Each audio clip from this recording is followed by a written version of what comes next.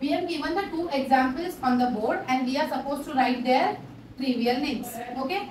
Now, see here what carbon skeleton you can see. C, double bond, C, single bond, C. But this particular carbon is a carbon in the functional group.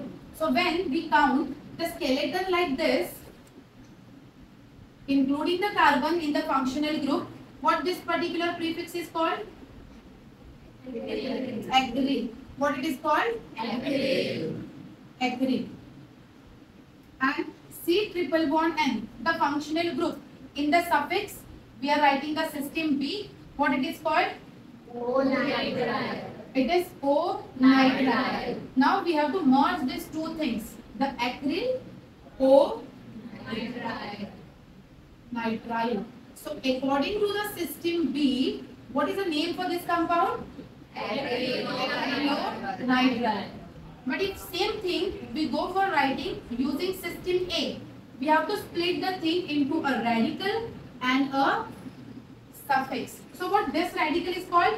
Vinyl. What this radical is called? Vinyl. Vinyl. So according to the system A, the name will be vinyl. This is the radical. Merge this with the functional group cyanide. It will become vinyl cyanide.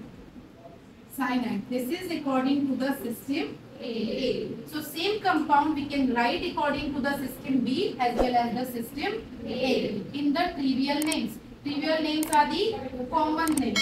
Okay.